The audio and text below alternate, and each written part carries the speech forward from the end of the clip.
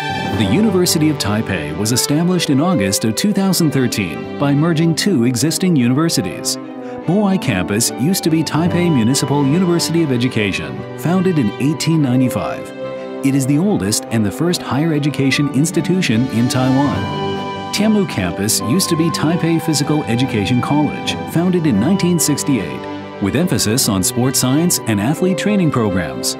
The university aims to combine education, research, and urban development to be an internationally renowned metropolitan university.